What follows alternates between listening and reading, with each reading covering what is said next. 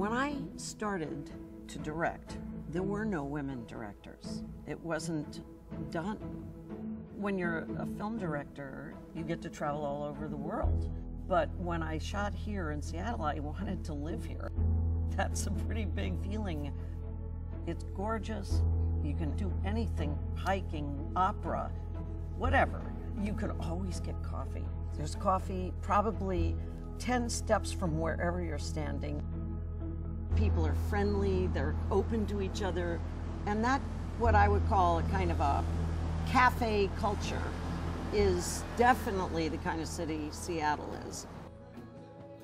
It's always had a great music scene. Kurt Cobain and Jimi Hendrix, I mean, from generation after generation of great music.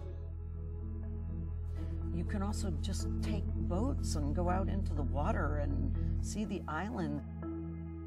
I shot a movie called Crazy in Love, and we actually lived most of the time on Bainbridge Island.